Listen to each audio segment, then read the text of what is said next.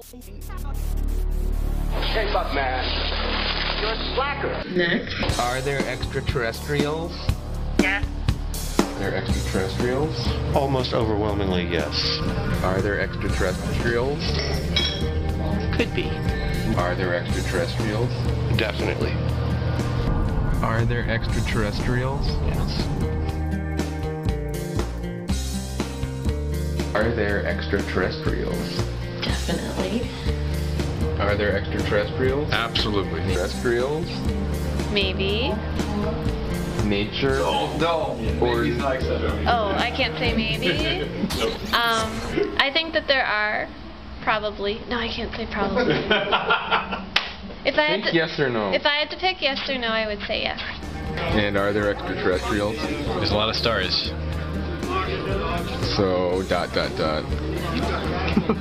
Are there extraterrestrials? Are there extraterrestrials? Yes, I think there were actually some at the meeting I just attended, as a matter of fact. So I say there's got to be. Maybe they're not the little green men we think they are, but there's got to be something.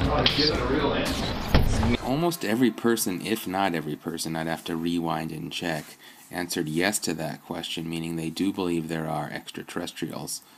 Maybe if you're familiar with the Drake equation. If you're not, you can Google it, D-R-A-K-E, the Drake equation. It's actually an equation for calculating how many intelligent communicating species there are in our galaxy.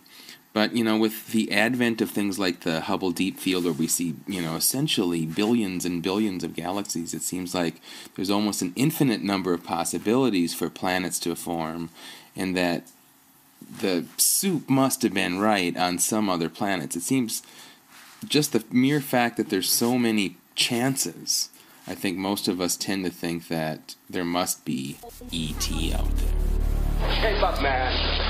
You're a slacker. Do you want to be a slacker for the rest of your life?